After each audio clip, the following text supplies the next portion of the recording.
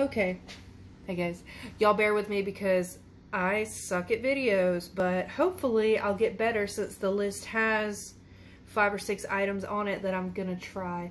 So let's get this thing started. Alright, we'll start with 1/4 cup of white granulated sugar. Oops, I forgot my whisk. Gotta have that. So I've got my whisk in there. And then we've got just 1 pack of cherry Kool-Aid. And so I'm gonna pour that in there.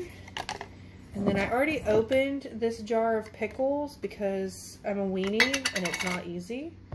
So we're just gonna do this because it just says to just use the pickle brine, which is awesome. I don't have to add anything else. So we're just gonna mix that guy up real quick and pour it in there, and voila, that's pretty much it. The recipe says to kind of give it a swish every day and let it sit in the fridge for 1 week. Oh, looks like we had a little bit extra. Oh well, that's it for the first one.